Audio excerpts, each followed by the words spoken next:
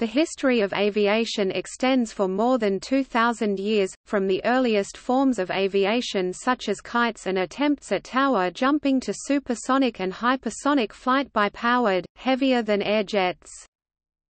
Kite flying in China dates back to several hundred years BC and slowly spread around the world.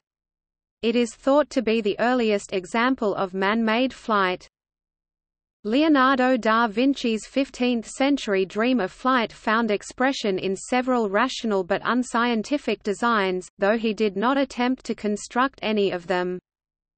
The discovery of hydrogen gas in the 18th century led to the invention of the hydrogen balloon, at almost exactly the same time that the Montgolfier brothers rediscovered the hot air balloon and began manned flights.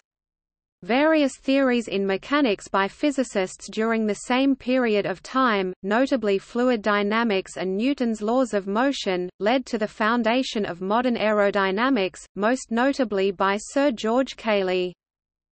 Balloons, both free-flying and tethered, began to be used for military purposes from the end of the 18th century, with the French government establishing balloon companies during the Revolution. The term aviation, noun of action from stem of Latin avis, bird, with suffix ation meaning action or progress, was coined in 1863 by French pioneer Guillaume Joseph Gabriel de la Londelle (1812–1886) in Aviation ou navigation aérienne sans ballons.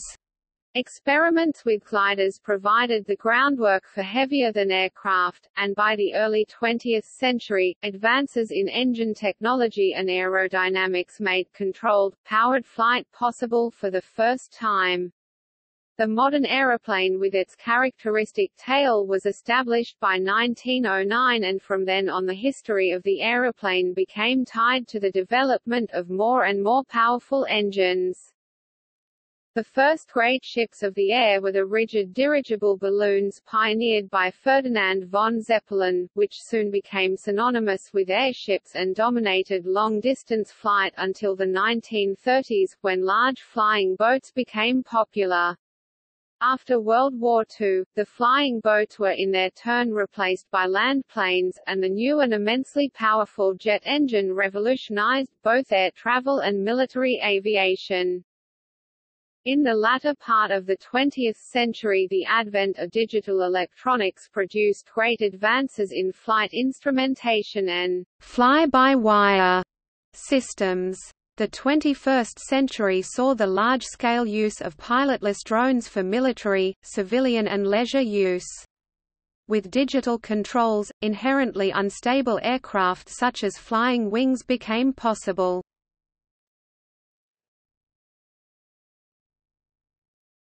Topic: Primitive beginnings.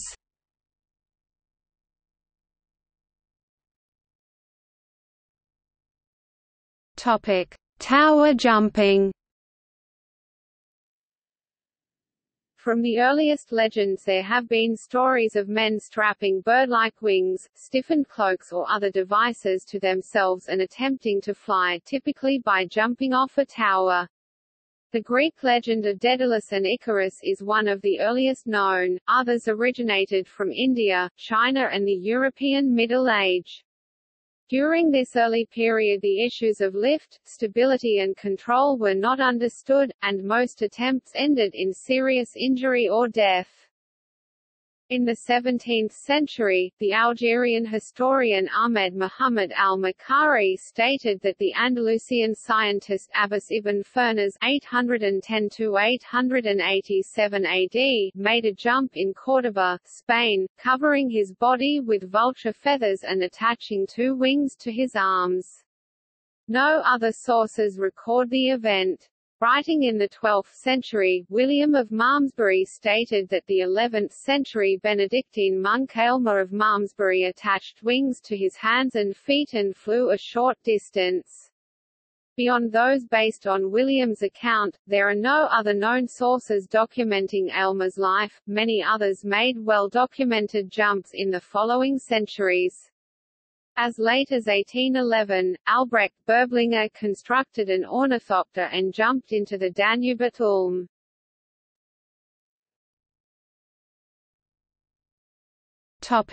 Kites. The kite may have been the first form of man-made aircraft. It was invented in China possibly as far back as the 5th century BC by Mozi Mo Dai and Lu Ban Gongshu Ban. Later designs often emulated flying insects, birds, and other beasts, both real and mythical.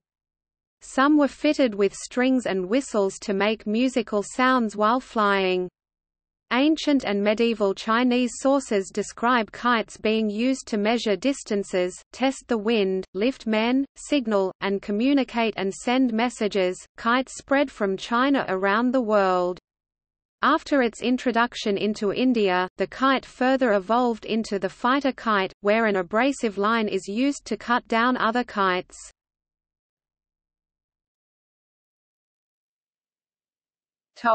Man-carrying kites.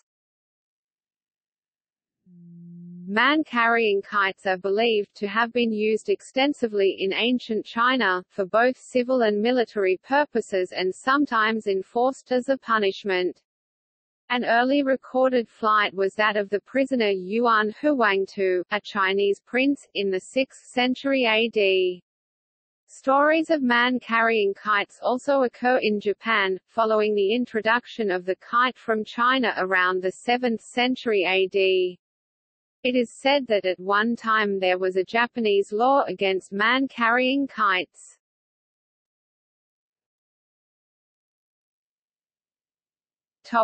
Rotor wings. The use of a rotor for vertical flight has existed since 400 BC in the form of the bamboo copter, an ancient Chinese toy.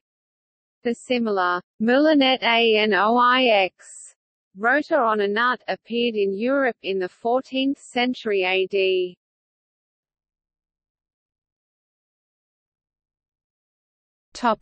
Hot air balloons. From ancient times the Chinese have understood that hot air rises and have applied the principle to a type of small hot air balloon called a sky lantern. A sky lantern consists of a paper balloon under or just inside which a small lamp is placed. Sky lanterns are traditionally launched for pleasure and during festivals. According to Joseph Needham, such lanterns were known in China from the 3rd century BC. Their military use is attributed to the general Zhu Liang (180–234 AD), honorific title Kongming, who is said to have used them to scare the enemy troops. There is evidence that the Chinese also solved the problem of aerial navigation using balloons, hundreds of years before the 18th century.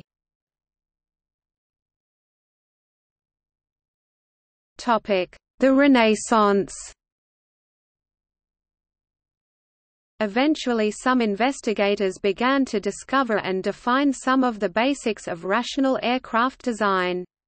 Most notable of these was Leonardo da Vinci, although his work remained unknown until 1797, and so had no influence on developments over the next 300 years. While his designs were at least rational, they were not based on particularly good science. Leonardo studied bird flight, analyzing it and anticipating many principles of aerodynamics. He did at least understand that an object offers as much resistance to the air as the air does to the object. Newton would not publish the third law of motion until 1687. From the last years of the 15th century on he wrote about and sketched many designs for flying machines and mechanisms, including ornithopters, fixed-wing gliders, rotorcraft and parachutes. His early designs were man-powered types including ornithopters and rotorcraft, however he came to realize the impracticality of this and later turned to controlled gliding flight, also sketching some designs powered by a spring.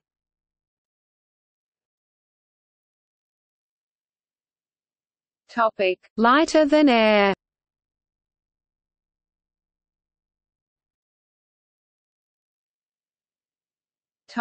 Beginnings of modern theories.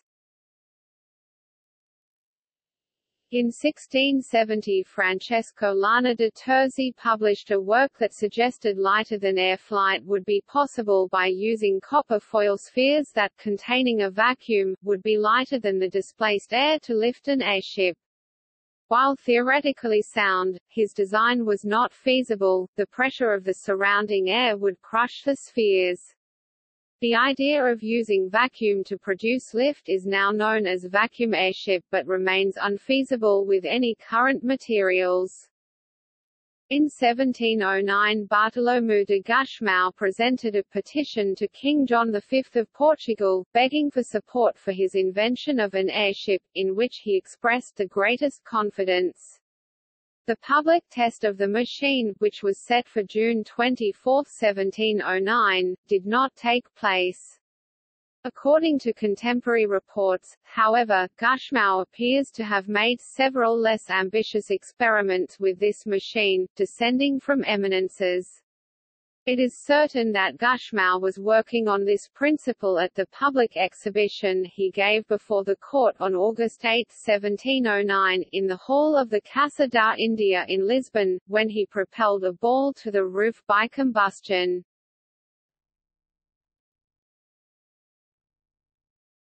Topic: Balloons. 1783 was a watershed year for ballooning and aviation. Between June 4 and December 1, 5 aviation firsts were achieved in France. On 4 June, the Montgolfier brothers demonstrated their unmanned hot air balloon at Annonay, France.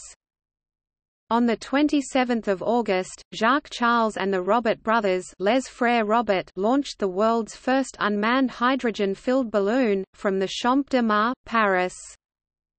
On 19 October, the Montgolfiers launched the first manned flight, a tethered balloon with humans on board, at the Folies Titan in Paris. The aviators were the scientist Jean-François Pilatre de Rosière, the manufacture manager Jean-Baptiste Réveillon, and Giroux de Villette. On 21 November, the Montgolfiers launched the first free flight with human passengers. King Louis XVI had originally decreed that condemned criminals would be the first pilots, but Jean-François Pilatre de Rosière, along with the Marquis François d'Arlons, successfully petitioned for the honour. They drifted 8 kilometres (5.0 miles) in a balloon powered by a wood fire. On 1 December, Jacques Charles and the Nicolas Louis Robert launched their manned hydrogen balloon from the Jardin des Tuileries in Paris, as a crowd of 400,000 witnessed. They ascended to a height of about 1,800 feet (550 meters) 15 and landed at sunset in Nessels-la-Vallée after a flight of 2 hours and 5 minutes, covering 36 kilometers. After Robert alighted, Charles decided to ascend alone. This time he ascended rapidly to an altitude of about 9,800 feet (3,000 meters), where he saw the sun again, suffered extreme pain in his ears, and never flew again. Ballooning became a major rage in Europe in the late 18th century, providing the first detailed understanding of the relationship between altitude and the atmosphere. Non-steerable balloons were employed during the American Civil War by the Union Army Balloon Corps. The young Ferdinand von Zeppelin first flew as a balloon passenger with the Union Army of the Potomac in 1863. In the early 1900s, ballooning was a popular sport in Britain. These privately owned balloons usually used coal gas as the lifting gas. This has half the lifting power of hydrogen, so the balloons had to be larger. However, coal gas was far more readily available and the local gas works sometimes provided a special lightweight formula for ballooning events.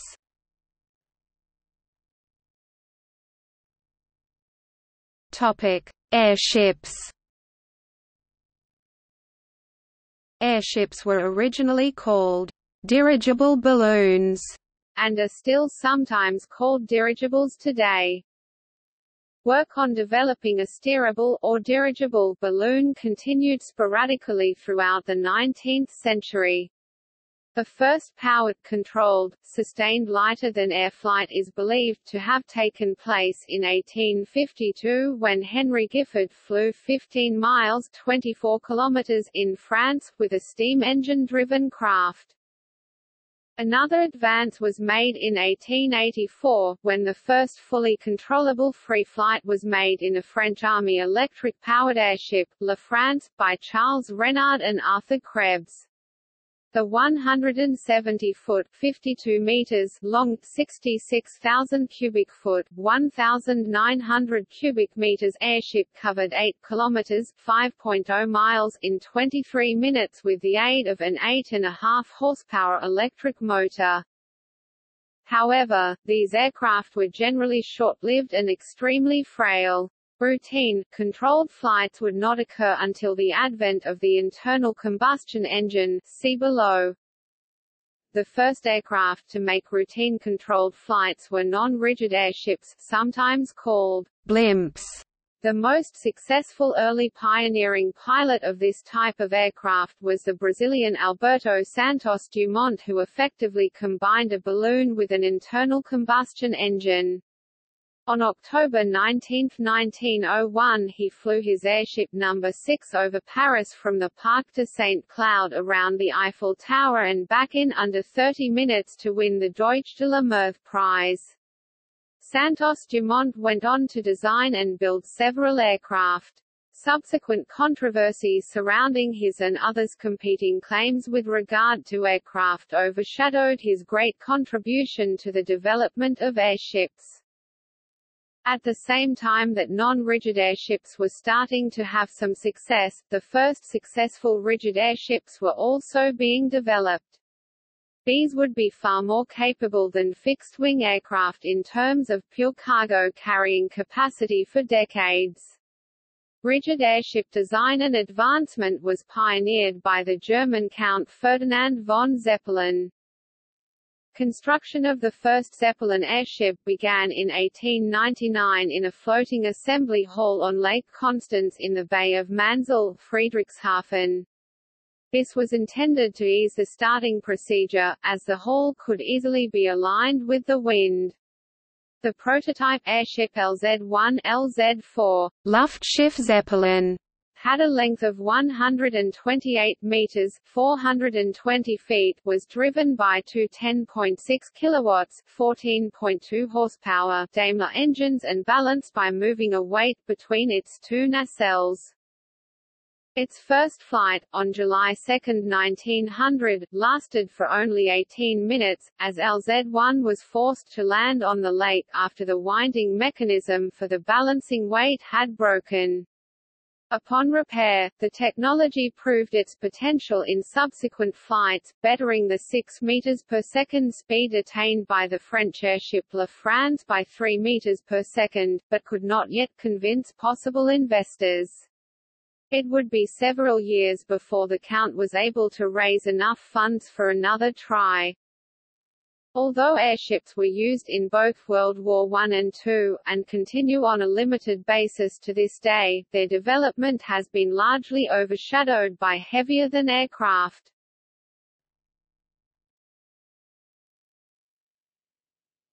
Topic: Heavier-than-air.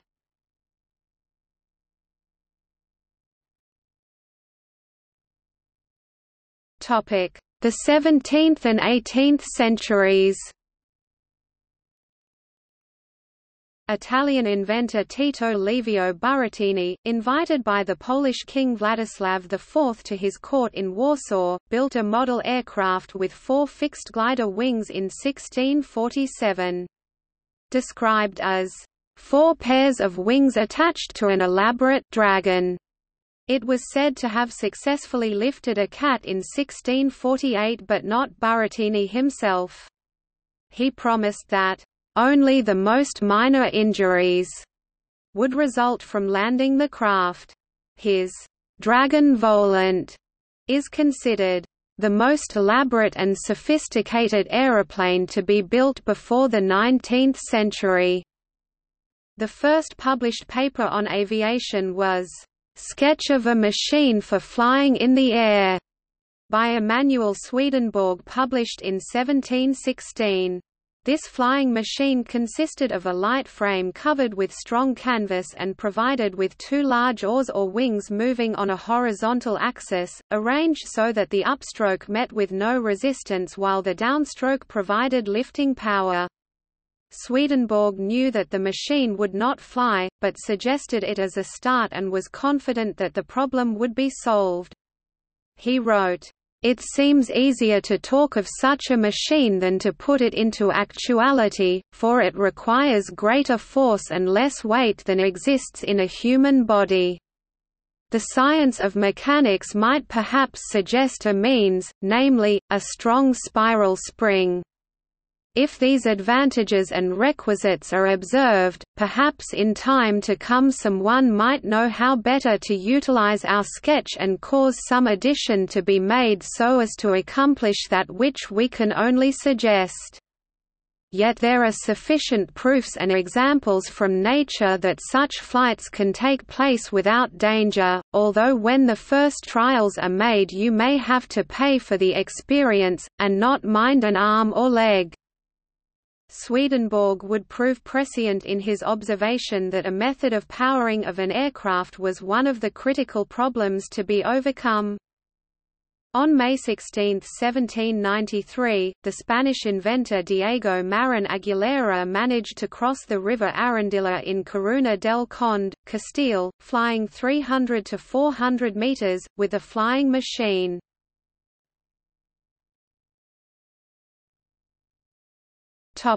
The 19th century. Balloon jumping replaced tower jumping, also demonstrating with typically fatal results that manpower and flapping wings were useless in achieving flight. At the same time, scientific study of heavier-than-air flight began in earnest. In 1837, French mathematician and Brigadier General Isidore Didien stated, "Aviation will be successful only if one finds an engine whose ratio with the weight of the device to be supported will be larger than current steam machines or the strength developed by humans or most of the animals."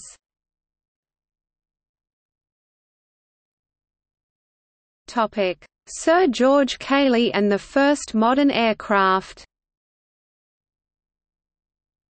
Sir George Cayley was first called the "father of the aeroplane" in 1846. During the last years of the previous century he had begun the first rigorous study of the physics of flight and would later design the first modern heavier-than-air craft. Among his many achievements, his most important contributions to aeronautics include clarifying our ideas and laying down the principles of heavier-than-air flight, reaching a scientific understanding of the principles of bird flight, conducting scientific aerodynamic experiments demonstrating drag and streamlining, movement of the center of pressure, and the increase in lift from curving the wing surface. Defining the modern aeroplane configuration comprising a fixed wing, fuselage and tail assembly. Demonstrations of manned, gliding flight. Setting out the principles of power-to-weight ratio in sustaining flight. Cayley's first innovation was to study the basic science of lift by adopting the whirling arm test rig for use in aircraft research and using simple aerodynamic models on the arm, rather than attempting to fly a model of a complete design. In 1799 he set down the concept of the modern aeroplane as a fixed-wing flying machine with separate systems for lift, propulsion, and control. In 1804 Cayley constructed a model glider which was the first modern heavier-than-air flying machine, having the layout of a conventional modern aircraft with an inclined wing towards the front and adjustable tail at the back with both tailplane and fin. A movable weight allowed adjustment of the model's center of gravity.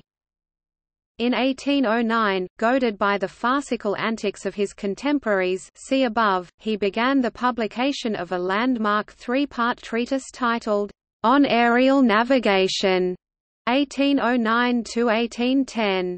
In it he wrote the first scientific statement of the problem. The whole problem is confined within these limits, viz., to make a surface support a given weight by the application of power to the resistance of air. He identified the four vector forces that influence an aircraft: thrust, lift, drag and weight, and distinguished stability and control in his designs.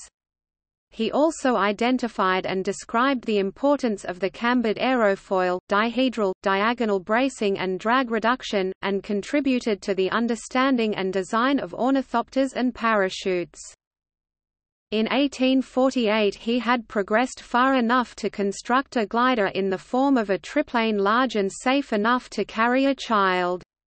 A local boy was chosen but his name is not known. He went on to publish in 1852 the design for a full-size manned glider or governable parachute to be launched from a balloon, and then to construct a version capable of launching from the top of a hill, which carried the first adult aviator across Brompton Dale in 1853. Minor inventions included the rubber-powered motor, which provided a reliable power source for research models. By 1808 he had even reinvented the wheel, devising the tension-spoked wheel in which all compression loads are carried by the rim, allowing a lightweight undercarriage. The Age of Steam. Drawing directly from Cayley's work, Henson's 1842 design for an aerial steam carriage broke new ground. Although only a design, it was the first in history for a propeller-driven fixed-wing aircraft. 1866 saw the founding of the Aeronautical Society of Great Britain, and 2 years later the world's first aeronautical exhibition was held at the Crystal Palace, London, where John Stringfellow was awarded a £100 prize for the steam engine with the best power-to-weight ratio. In 1848 Stringfellow achieved the first powered flight using an unmanned 10-feet wingspan steam-powered monoplane built in a disused lace factory in Chard, Somerset. Employing two contra-rotating propellers on the first attempt, made indoors, the machine flew 10 feet before becoming destabilized, damaging the craft. The second attempt was more successful, the machine leaving a guide wire to fly freely, achieving 30 yards of straight and level powered flight. Francis Herbert Wenham presented the first paper to the newly formed Aeronautical Society, later the Royal Aeronautical Society, on aerial locomotion. He advanced Cayley's work on cambered wings, making important findings. To test his ideas, from 1858 he had constructed several gliders, both manned and unmanned, and with up to 5 stacked wings. He realized that long, thin wings are better than bat-like ones because they have more leading edge for their area. Today this relationship is known as the aspect ratio of a wing. The latter part of the 19th century became a period of intense study, characterized by the gentlemen scientists, who represented most research efforts until the 20th century. Among them was the British scientist, philosopher and inventor Matthew Piers Watt Boulton, who studied lateral flight control and was the first to patent an aileron control system in 1868. In 1871 Wenham and Browning made the first wind tunnel. Meanwhile, the British advances had galvanized French researchers. In 1857 Félix du Temple proposed a monoplane with a tailplane and retractable undercarriage. Developing his ideas with a model powered first by clockwork and later by steam, he eventually achieved a short hop with a full-size manned craft in 1874. It achieved lift-off under its own power after launching from a ramp, glided for a short time and returned safely to the ground, making it the first successful powered glide in history. In 1865 Louis-Pierre Mouillard published an influential book, The Empire of the Air, L'Empire de l'Air. In 1856, Frenchman Jean-Marie Le Bris made the first flight higher than his point of departure, by having his glider, l'Albatros artificial, pulled by a horse on a beach. He reportedly achieved a height of 100 meters, over a distance of 200 meters. Alphonse Pénaud, a Frenchman, advanced the theory of wing contours and aerodynamics and constructed successful models of aeroplanes, helicopters and ornithopters. In 1871 he flew the first aerodynamically stable fixed-wing aeroplane, a model monoplane he called the planophore, a distance of 40 meters (130 feet). Pénaud's model incorporated several of Cayley's discoveries, including the use of a tail, wing dihedral for inherent stability, and rubber power. The planophore also had longitudinal stability, being trimmed such that the tailplane was set at a smaller angle of incidence than the wings, an original and important contribution to the theory of aeronautics. Pénaud's later project for an amphibian aeroplane, although never built, incorporated other modern features. A tailless monoplane with a single vertical fin and twin tractor propellers, it also featured hinged rear elevator and rudder surfaces, retractable undercarriage and a fully enclosed, instrumented cockpit. Equally authoritative as a theorist was Pénaud's fellow countryman Victor Tayton. In 1879 he flew a model which, like Pénaud's project, was a monoplane with twin-tractor propellers but also had a separate horizontal tail. It was powered by compressed air. Flown tethered to a pole, this was the first model to take off under its own power. In 1884 Alexandre Goupil published his work La locomotion aérienne, aerial locomotion, although the flying machine he later constructed failed to fly. In 1890 the French engineer Clément Ader completed the first of 3 steam-driven flying machines, the Éole. On October 9, 1890 Ader made an uncontrolled hop of around 50 meters (165 feet). This was the first manned airplane to take off under its own power. His Avion 3 of 1897, notable only for having twin steam engines, failed to fly. Ader would later claim success and was not debunked until 1910 when the French Army published its report on his attempt. Sir Hiram Maxim was an American engineer who had moved to England. He built his own whirling arm rig and wind tunnel, and constructed a large machine with a wingspan of 105 feet 32 meters, a length of 145 feet 44 meters, fore and aft horizontal surfaces and a crew of 3. Twin propellers were powered by 2 lightweight compound steam engines, each delivering 180 horsepower, 130 kilowatts. Overall weight was 8,000 pounds, 3,600 kilograms.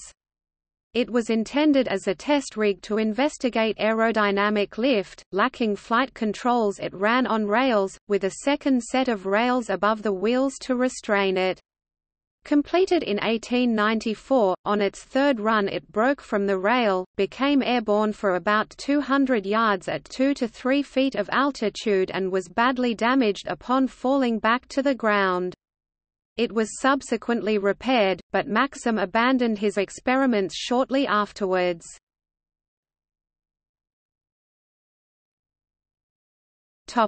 Learning to glide. In the last decade or so of the 19th century, a number of key figures were refining and defining the modern aeroplane. Lacking a suitable engine, aircraft work focused on stability and control in gliding flight. In 1879 Biot constructed a bird-like glider with the help of Massier and flew in it briefly. It is preserved in the Musée de l'Air, France, and is claimed to be the earliest man-carrying flying machine still in existence. The Englishman Horatio Phillips made key contributions to aerodynamics. He conducted extensive wind tunnel research on aerofoil sections, proving the principles of aerodynamic lift foreseen by Cayley and Wenham. His findings underpin all modern aerofoil design. Between 1883 to 1886, the American John Joseph Montgomery developed a series of three-man gliders, before conducting his own independent investigations into aerodynamics and circulation of lift. Otto Lilienthal became known as the «glider king» or «flying man» of Germany. He duplicated Wenham's work and greatly expanded on it in 1884, publishing his research in 1889 as Birdflight as the Basis of Aviation, Der Vogelflug als Grundlage der Fliegerkunst. He also produced a series of hang gliders, including bat-wing, monoplane and biplane forms, such as the Derwitzer glider and normal soaring apparatus. Starting in 1891 he became the first person to make controlled untethered glides routinely, and the first to be photographed flying a heavier-than-air machine, stimulating interest around the world. He rigorously documented his work, including photographs, and for this reason is one of the best known of the early pioneers. Lilienthal made over 2,000 glides until his death in 1896 from injuries sustained in a glider crash. Picking up where Lilienthal left off, Octave Chanute took up aircraft design after an early retirement, and funded the development of several gliders. In the summer of 1896 his team flew several of their designs, eventually deciding that the best was a biplane design. Like Lilienthal, he documented and photographed his work. In Britain, Percy Pilcher, who had worked for Maxim, built and successfully flew several gliders during the mid to late 1890s. The invention of the box kite during this period by the Australian Lawrence Hargrave would lead to the development of the practical biplane. In 1894 Hargrave linked four of his kites together, added a sling seat, and flew 16 feet (4.9 meters). Later pioneers of manned kite flying included Samuel Franklin Cody in England and Captain Jeannie Sacconi in France.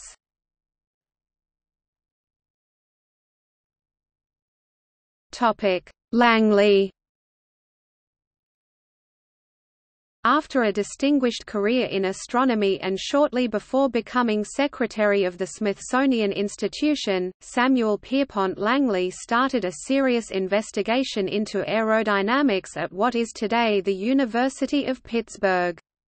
In 1891 he published experiments in aerodynamics detailing his research, and then turned to building his designs. He hoped to achieve automatic aerodynamic stability, so he gave little consideration to in-flight control.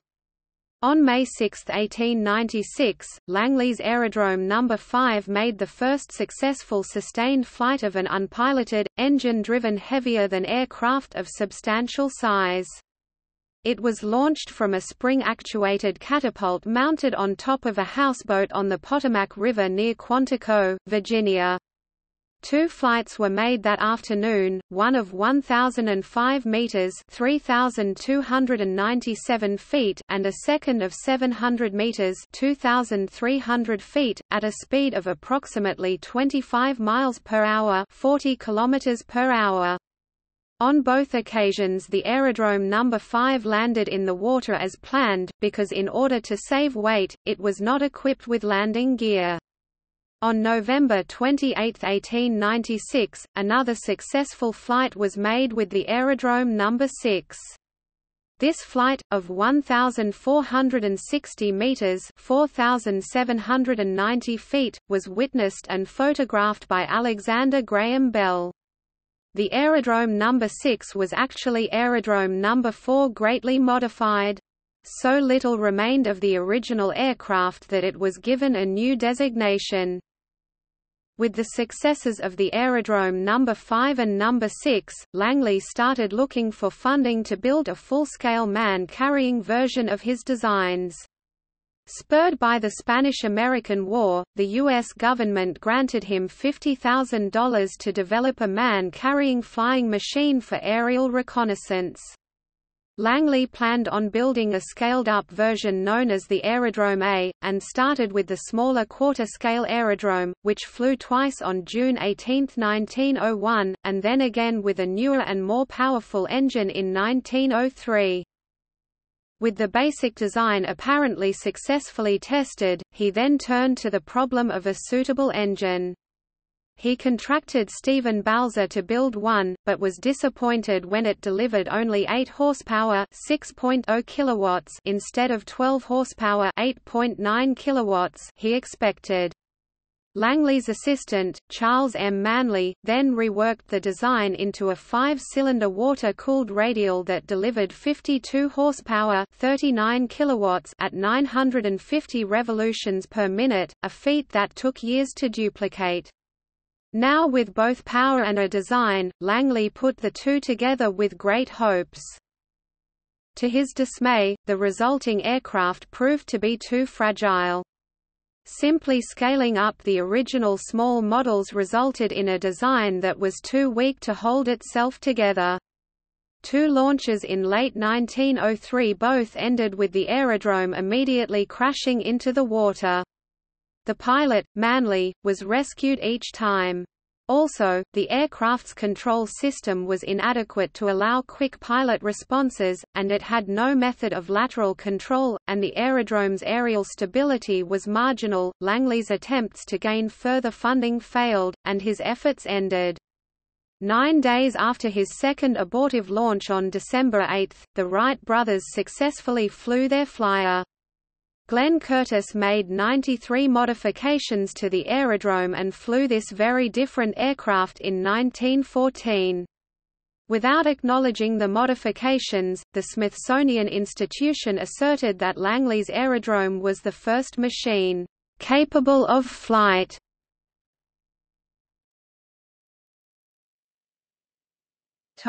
Whitehead. Gustav Wyckoff was a German who emigrated to the U.S., where he soon changed his name to Whitehead. From 1897 to 1915 he designed and built early flying machines and engines. On August 14, 1901, 2.5 years before the Wright brothers' flight, he claimed to have carried out a controlled, powered flight in his No. 21 monoplane at Fairfield, Connecticut. The flight was reported in the Bridgeport Sunday Herald local newspaper. About 30 years later, several people questioned by a researcher claimed to have seen that or other Whitehead flights. In March 2013, Jane's All the World's Aircraft, an authoritative source for contemporary aviation, published an editorial which accepted Whitehead's flight as the first manned, powered, controlled flight of a heavier-than aircraft. The Smithsonian Institution, custodians of the original Wright flyer, and many aviation historians continue to maintain that Whitehead did not fly as suggested.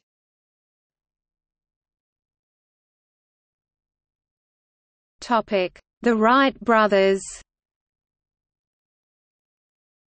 Using a methodological approach and concentrating on the controllability of the aircraft, the brothers built and tested a series of kite and glider designs from 1900 to 1902 before attempting to build a powered design. The gliders worked, but not as well as the Wrights had expected based on the experiments and writings of their 19th-century predecessors. Their first glider, launched in 1900, had only about half the lift they anticipated. Their second glider, built the following year, performed even more poorly.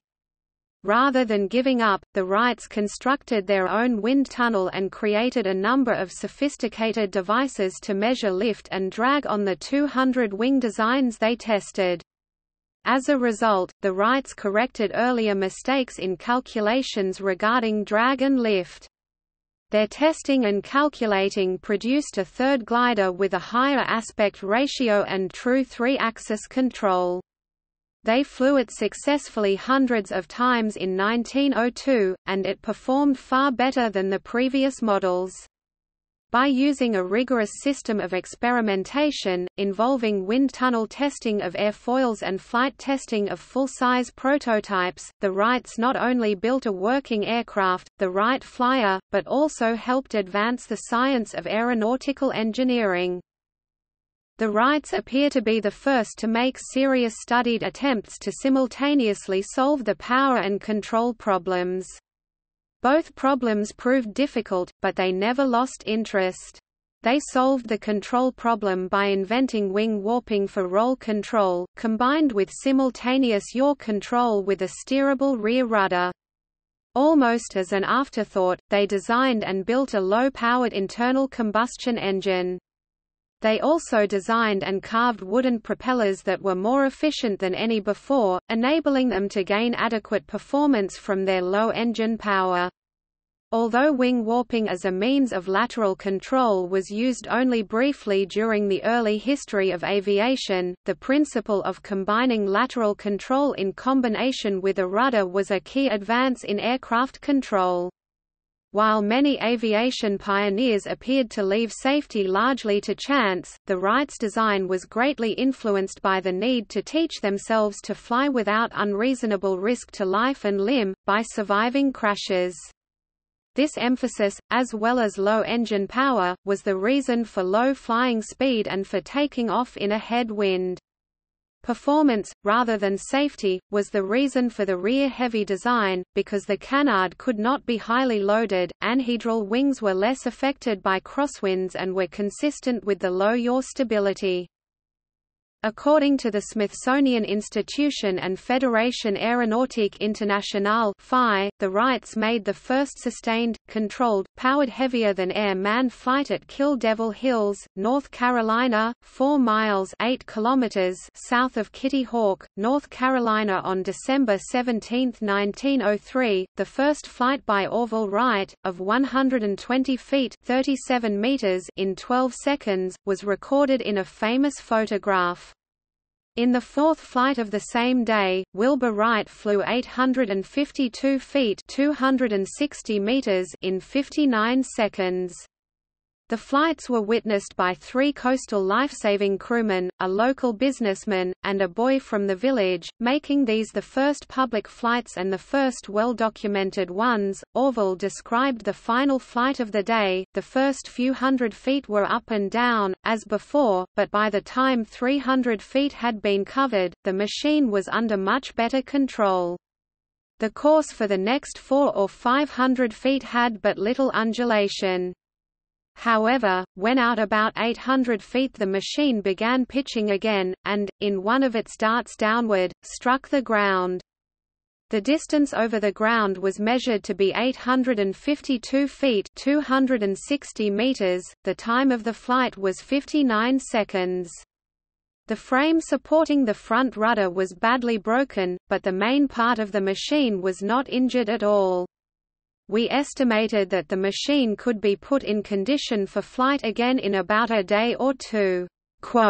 They flew only about 10 feet above the ground as a safety precaution, so they had little room to maneuver, and all 4 flights in the gusty winds ended in a bumpy and unintended landing.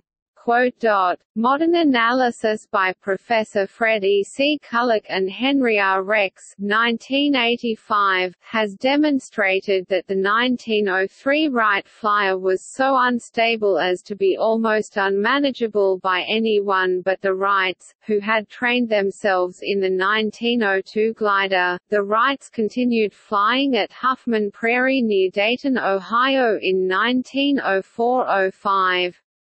In May 1904 they introduced the Flyer II, a heavier and improved version of the original Flyer. On June 23, 1905 they first flew a third machine, the Flyer III. After a severe crash on 14 July 1905, they rebuilt the Flyer III and made important design changes. They almost doubled the size of the elevator and rudder and moved them about twice the distance from the wings. They added 2 fixed vertical vanes called blinkers between the elevators, and gave the wings a very slight dihedral. They disconnected the rudder from the wing warping control, and as in all future aircraft, placed it on a separate control handle. When flights resumed, the results were immediate.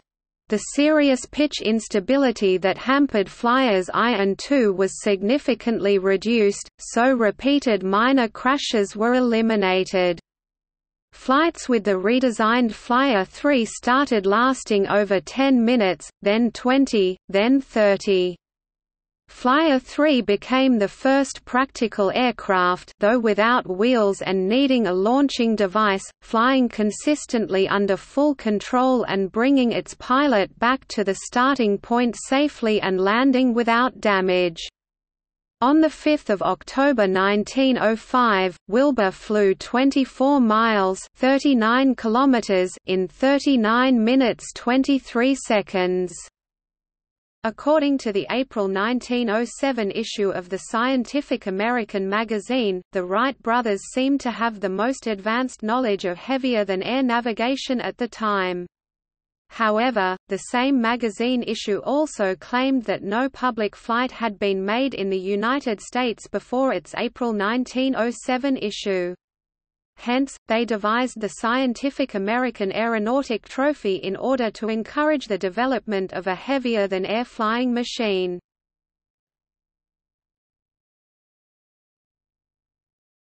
The Pioneer Era 1903 to 1914. This period saw the development of practical aeroplanes and airships and their early application, alongside balloons and kites, for private, sport and military use.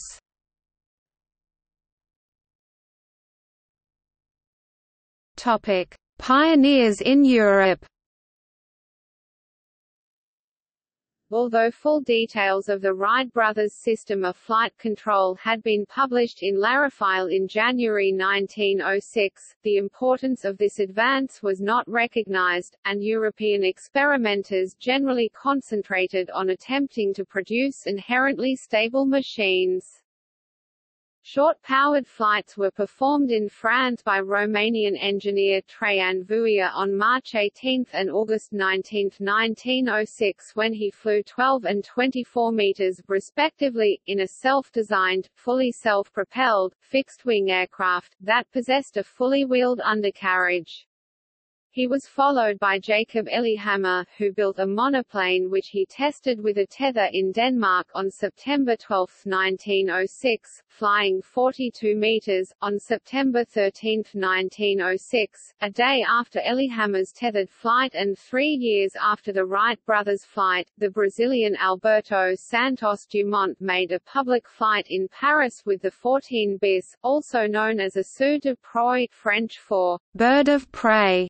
This was of canard configuration with pronounced wing dihedral, and covered a distance of 60 meters (200 feet) on the grounds of the Château de Bagatelle in Paris Bois de Boulogne before a large crowd of witnesses.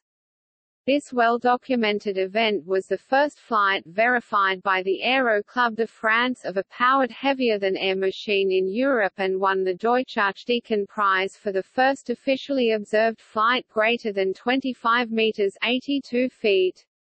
On November 12, 1906, Santos Dumont set the first world record recognized by the Fédération Aéronautique Internationale by flying 220 meters (720 feet) in 21.5 seconds. Only one more brief flight was made by the 14 bis in March 1907, after which it was abandoned. In March 1907, Gabriel Voisin flew the first example of his Voisin biplane. On 13 January 1908 a second example of the type was flown by Henry Farman to win the Deutscharchdeacon Grand Prix d'Aviation Prize for a flight in which the aircraft flew a distance of more than a kilometer and landed at the point where it had taken off. The flight lasted 1 minute and 28 seconds.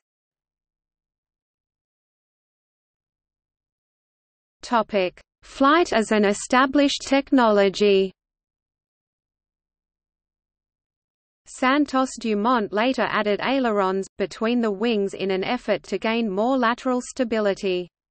His final design, first flown in 1907, was the series of Demoiselle monoplanes NOS 19–22. The Demoiselle No. 19 could be constructed in only 15 days and became the world's first series production aircraft. The Demoiselle achieved 120 km per hour.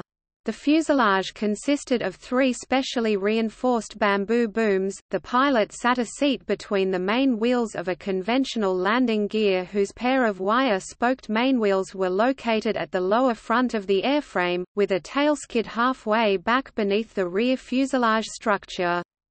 The Demoiselle was controlled in flight by a cruciform tail unit hinged on a form of universal joint at the aft end of the fuselage structure to function as elevator and rudder, with roll control provided through wing warping No. 20, with the wings only warping down. In 1908, Wilbur Wright traveled to Europe, and starting in August gave a series of flight demonstrations at Le Mans in France. The first demonstration, made on 8 August, attracted an audience including most of the major French aviation experimenters, who were astonished by the clear superiority of the Wright brothers' aircraft, particularly its ability to make tight controlled turns.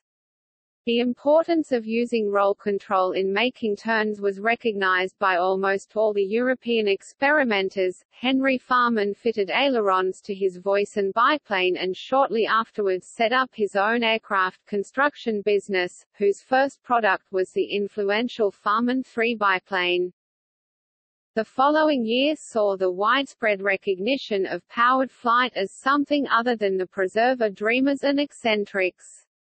On 25 July, Louis Blériot won worldwide fame by winning a £1,000 prize offered by the British Daily Mail newspaper for a flight across the English Channel, and in August around 500,000 people, including the President of France Armand Fallières and David Lloyd George, attended one of the first aviation meetings, the Grand Semaine d'Aviation at Reims.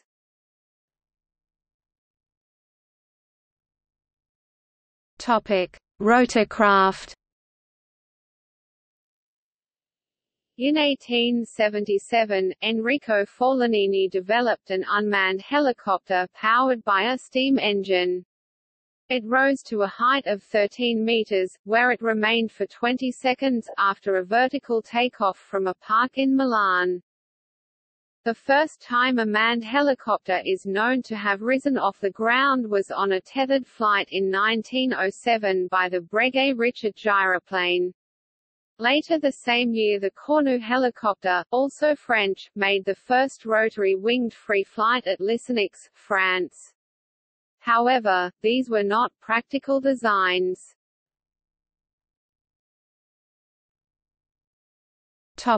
Military use.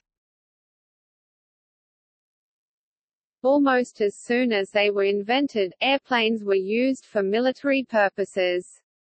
The first country to use them for military purposes was Italy, whose aircraft made reconnaissance, bombing and artillery correction flights in Libya during the Italian-Turkish War, September 1911 to October 1912. The first mission, a reconnaissance, occurred on 23 October 1911. The first bombing mission was flown on 1 November 1911.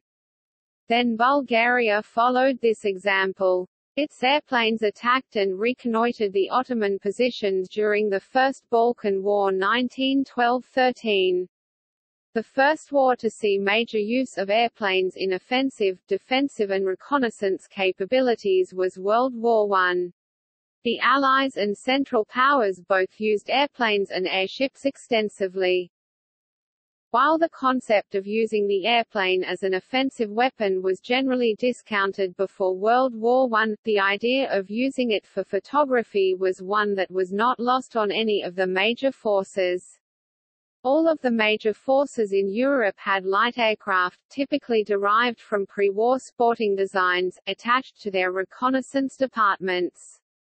Radio telephones were also being explored on airplanes, notably the -68 Seychelles rupees, as communication between pilots and ground commander grew more and more important.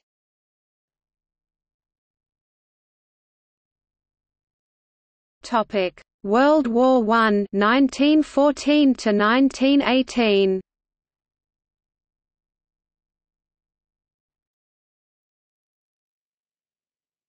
Topic: Combat schemes.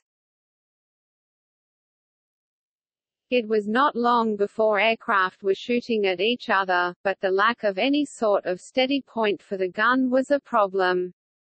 The French solved this problem when, in late 1914, Roland Garros attached a fixed machine gun to the front of his plane, but while Adolphe Pégoud would become known as the first ace, getting credit for 5 victories, before also becoming the first ace to die in action, it was German Luftstreitkraft Lieutenant Kurt Winkens, who, on July 1, 1915, scored the very first aerial victory by a purpose-built fighter plane, with a synchronized machine gun. Aviators were styled as modern-day knights, doing individual combat with their enemies. Several pilots became famous for their air-to-air combat. The most well-known is Manfred von Richthofen, better known as the Red Baron, who shot down 80 planes in air-to-air combat with several different planes, the most celebrated of which was the Fokker Drive-I.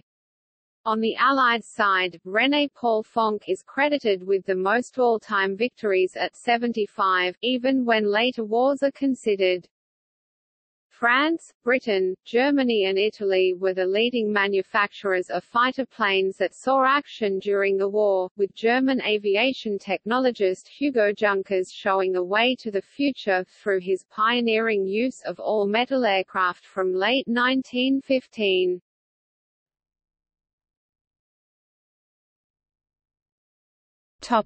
Between the World Wars 1918 to 1939. The years between World War I and World War II saw great advancements in aircraft technology.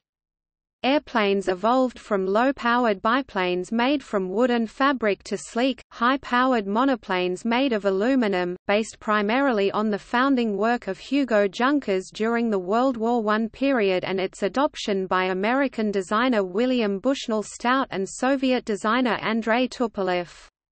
The age of the great rigid airships came and went.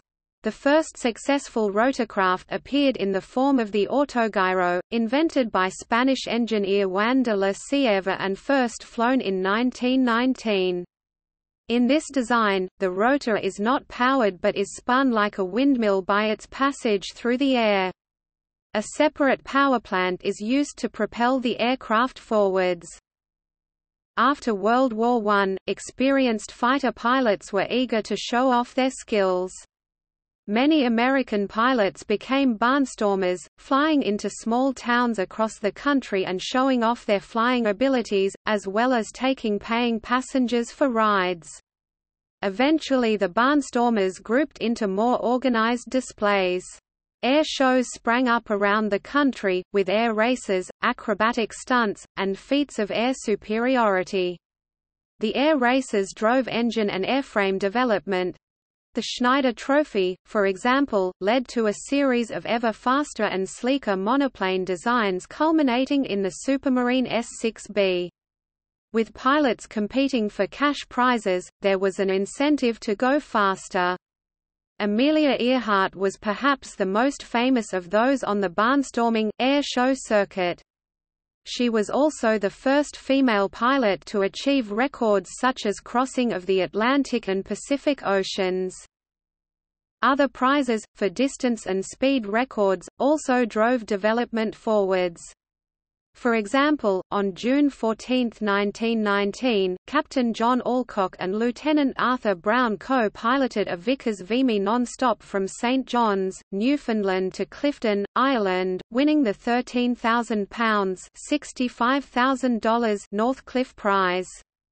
The first flight across the South Atlantic and the first aerial crossing using astronomical navigation, was made by the naval aviators Gago Coutinho and Sacadura Cabral in 1922, from Lisbon, Portugal, to Rio de Janeiro, Brazil, with only internal means of navigation, in an aircraft specifically fitted for himself with an artificial horizon for aeronautical use, an invention that revolutionized air navigation at the time. Gago Coutinho invented a type of sextant incorporating two spirit levels to provide an artificial horizon. 5 years later, Charles Lindbergh took the Orteig Prize of $25,000 for the first solo non-stop crossing of the Atlantic. Months after Lindbergh, Paul Redfern was the first to solo the Caribbean Sea and was last seen flying over Venezuela. Australian Sir Charles Kingsford Smith was the first to fly across the larger Pacific Ocean in the Southern Cross. His crew left Oakland, California to make the first trans-Pacific flight to Australia in 3 stages. The first, from Oakland to Hawaii, was 2,400 miles, took 27 hours 25 minutes and was uneventful. They then flew to Suva, Fiji 3,100 miles away, taking 34 hours 30 minutes. This was the toughest part of the journey as they flew through a massive lightning storm near the equator. They then flew on to Brisbane in 20 hours, where they landed on 9 June 1928 after approximately 7,400 miles total flight. On arrival, Kingsford Smith was met by a huge crowd of 25,000 at Eagle Farm Airport in his hometown of Brisbane. Accompanying him were Australian aviator Charles Ulm as the relief pilot, and the Americans James Warner and Captain Harry Leon, who were the radio operator, navigator and engineer. A week after they landed, Kingsford Smith and Ulm recorded a disc for Columbia talking about their trip. With Ulm, Kingsford Smith later continued his journey, being the first in 1929 to circumnavigate the world, crossing the equator twice. The first lighter-than-air crossings of the Atlantic were made by airship in July 1919 by His Majesty's Airship R-34 and crew when they flew from East Lothian, Scotland to Long Island, New York and then back to Fulham, England. By 1929, airship technology had advanced to the point that the first round-the-world flight was completed by the Graf Zeppelin in September, and in October, the same aircraft inaugurated the first commercial transatlantic service. However, the age of the rigid airship ended following the destruction by fire of the Zeppelin LZ-129 Hindenburg just before landing at Lakehurst, New Jersey on May 6, 1937, killing 35 of the 97 people aboard. Previous spectacular airship accidents, from the Wingfoot Express disaster 1919 to the loss of the R-101 1930, the Akron 1933, and the Macon 1935, had already cast doubt on airship safety, but with the disasters of the U.S. Navy's rigids showing the importance of solely using helium as the lifting medium, following the destruction of the Hindenburg, the remaining airship making international flights, the Graf Zeppelin was retired June 1937. Its replacement, the rigid airship Graf Zeppelin II, made a number of flights, primarily over Germany, from 1938 to 1939, but was grounded when Germany began World War II. Both remaining German Zeppelins were scrapped in 1940 to supply metal for the German Luftwaffe. The last American rigid airship, the Los Angeles, which had not flown since 1932, was dismantled in late 1939. Meanwhile, Germany, which was restricted by the Treaty of Versailles in its development of powered aircraft, developed gliding as a sport, especially at the Wasserkuppe, during the 1920s. In its various forms, in the 21st century sailplane aviation now has over 400,000 participants. In 1929, Jimmy Doolittle developed instrument flight. 1929 also saw the first fighter, by far the largest plane ever built until then, the Dornier 2X with a wingspan of 48 meters. On its 70th test flight on October 21 there were 169 people on board, a record that was not broken for 20 years. Less than a decade after the development of the first practical rotorcraft of any type with the autogyro, in the Soviet Union, Boris N. Yuriev and Alexei M. Cheremukhin, two aeronautical engineers working at the Centralny Aerogidrodynamicheski Institute, constructed and flew the Zagi 1EA single-rotor helicopter, which used an open tubing framework, a four-blade main rotor, and twin sets of 1.8-meter (5.9 feet) diameter anti-torque rotors, one set of two at the nose and one set of two at the tail. Powered by two M2 powerplants, up-rated copies of the Gnome monosoupape rotary radial engine of World War I, the Zagi 1EA made several successful low-altitude flights. By 14 August 1932, Cheremukhin managed to get the 1EA up to an unofficial altitude of 605 meters (1,985 feet) with what is likely to be the first successful single-lift rotor helicopter design ever tested and flown. Only 5 years after the German Dornier 2X had flown, Tupolev designed the largest aircraft of the 1930s era, the Maxim Gorky in the Soviet Union by 1934, as the largest aircraft ever built using the Junkers methods of metal aircraft construction. In the 1930s, development of the jet engine began in Germany and in Britain. Both countries would go on to develop jet aircraft by the end of World War II.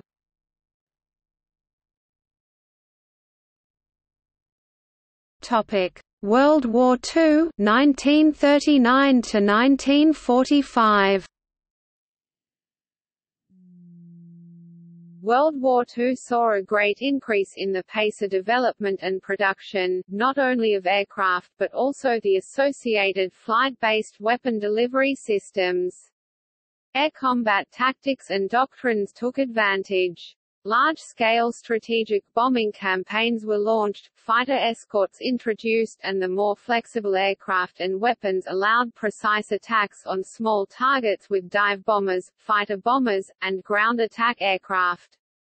New technologies like radar also allowed more coordinated and controlled deployment of air defense. The first jet aircraft to fly was the Heinkel He 178, Germany, flown by Erich Warsitz in 1939, followed by the world's first operational jet aircraft, the Me 262, in July 1942, and world's first jet-powered bomber, the Arado R-234, in June 1943. British developments, like the Gloucester Meteor, followed afterwards, but saw only brief use in World War II. The first cruise missile, V-1, the first ballistic missile, V-2, the first, and to date only, operational rocket-powered combat aircraft Me-163, with attained velocities of up to 1,130 km/h (700 mph) in test flights, and the first vertical takeoff manned point defense interceptor, the Bachem Bar 349 Natter, were also developed by Germany. However, jet and rocket aircraft had only limited impact, due to their late introduction, fuel shortages, the lack of experienced pilots and the declining war industry of Germany.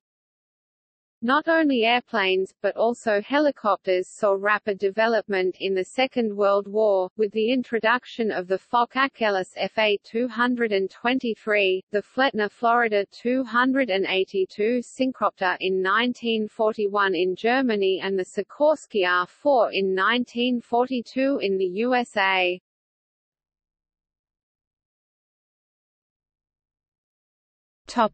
The post-war era, 1945 to 1979. After World War II, commercial aviation grew rapidly, using mostly ex-military aircraft to transport people and cargo. This growth was accelerated by the glut of heavy and super-heavy bomber airframes like the B-29 and Lancaster that could be converted into commercial aircraft. The DC-3 also made for easier and longer commercial flights. The first commercial jet airliner to fly was the British de Havilland Comet. By 1952, the British state airline BOAC had introduced the Comet into scheduled service.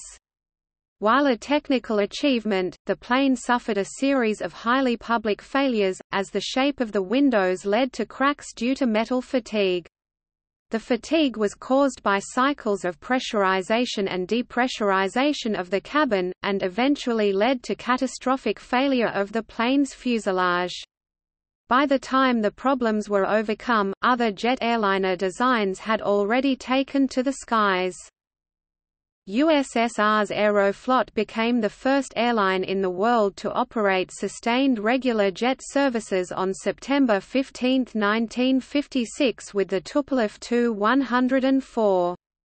The Boeing 707 and DC-8, which established new levels of comfort, safety and passenger expectations, ushered in the age of mass commercial air travel, dubbed the Jet Age. In October 1947, Chuck Yeager took the rocket-powered Bell X-1 through the sound barrier. Although anecdotal evidence exists that some fighter pilots may have done so while dive-bombing ground targets during the war, this was the first controlled, level flight to exceed the speed of sound. Further barriers of distance fell in 1948 and 1952 with the first jet crossing of the Atlantic and the first non-stop flight to Australia. The 1945 invention of nuclear bombs briefly increased the strategic importance of military aircraft in the Cold War between East and West. Even a moderate fleet of long-range bombers could deliver a deadly blow to the enemy, so great efforts were made to develop countermeasures. At first, the supersonic interceptor aircraft were produced in considerable numbers. By 1955 most development efforts shifted to guided surface-to-air missiles. However, the approach diametrically changed when a new type of nuclear-carrying platform appeared that could not be stopped in any feasible way: intercontinental ballistic missiles. The possibility of these was demonstrated in 1957 with the launch of Sputnik 1 by the Soviet Union. This action started the space race between the nations. In 1961, the sky was no longer the limit for manned flight, as Yuri Gagarin orbited once around the planet within 108 minutes, and then used the descent module of Vostok I to safely re-enter the atmosphere and reduce speed from Mach 25 using friction and converting the kinetic energy of the velocity into heat. The United States responded by launching Alan Shepard into space on a suborbital flight in a Mercury space capsule. With the launch of the Alouette I in 1963, Canada became the third country to send a satellite into space. The space race between the United States and the Soviet Union would ultimately lead to the landing of men on the Moon in 1969. In 1967, the X-15 set the airspeed record for an aircraft at 4,534 miles per hour, 7,297 kilometers per hour, or Mach 6.1. Aside from vehicles designed to fly in outer space, this record was renewed by X-43 in the 21st century. The Harrier jump jet, often referred to as just Harrier or the jump jet, is a British-designed military jet aircraft capable of vertical, short takeoff and landing (VSTOL) via thrust vectoring. It first flew in 1969, the same year that Neil Armstrong and Buzz Aldrin set foot on the Moon, and Boeing unveiled the Boeing 747, and the aerospace BAC Concorde supersonic passenger airliner had its maiden flight. The Boeing 747 was the largest commercial passenger aircraft ever to fly, and still carries millions of passengers each year, though it has been superseded by the Airbus A380, which is capable of carrying up to 853 passengers. In 1975 Aeroflot started regular service on the Tu-144—the first supersonic passenger plane. In 1976 British Airways and Air France began supersonic service across the Atlantic, with Concorde. A few years earlier the SR-71 Blackbird had set the record for crossing the Atlantic in under 2 hours, and Concorde followed in its footsteps. In 1979 the Gossamer Albatross became the first human-powered aircraft to cross the English Channel. This achievement finally saw the realization of centuries of dreams of human flight.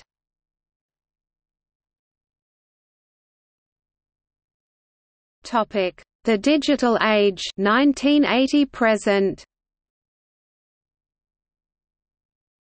The last quarter of the 20th century saw a change of emphasis.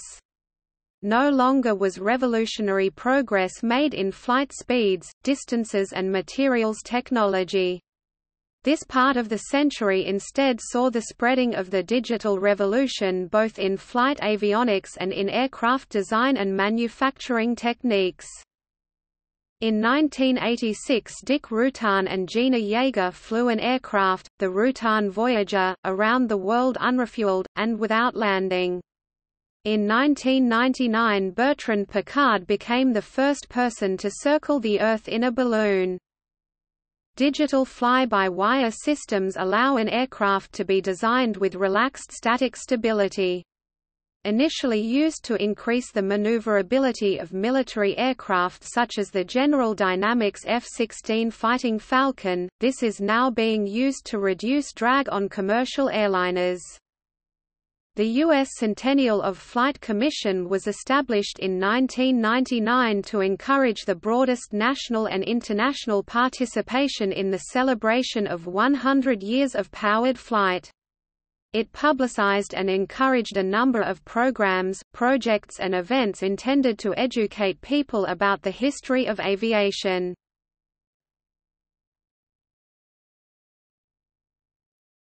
Topic: 21st century.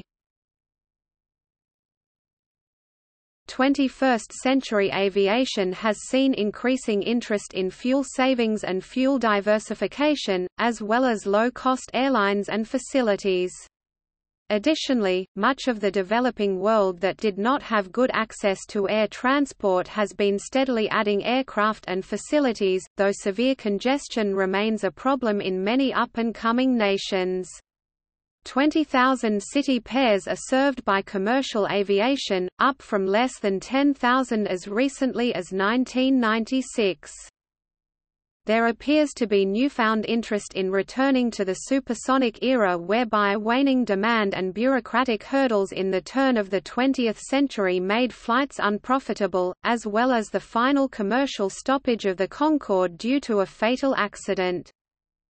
In the beginning of the 21st century, digital technology allowed subsonic military aviation to begin eliminating the pilot in favor of remotely operated or completely autonomous unmanned aerial vehicles (UAVs). In April 2001 the unmanned aircraft Global Hawk flew from Edwards AFB in the US to Australia non-stop and unrefueled. This is the longest point-to-point flight ever undertaken by an unmanned aircraft, and took 23 hours and 23 minutes. In October 2003 the first totally autonomous flight across the Atlantic by a computer-controlled model aircraft occurred. UAVs are now an established feature of modern warfare, carrying out pinpoint attacks under the control of a remote operator. Major disruptions to air travel in the 21st century included the closing of U.S. airspace due to the September 11 attacks, and the closing of most of European airspace after the 2010 eruption of Eyjafjallajökull. In 2015, André Borschberg flew a record distance of 4,481 miles (7,212 kilometers) from Nagoya, Japan to Honolulu, Hawaii in a solar-powered plane, Solar Impulse 2. The flight took nearly 5 days. During the nights the aircraft used its batteries and the potential energy gained during the day.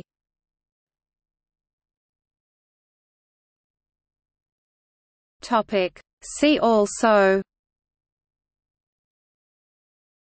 Aviation archaeology, claims to the first powered flight, early flying machines, list of firsts in aviation, timeline of aviation.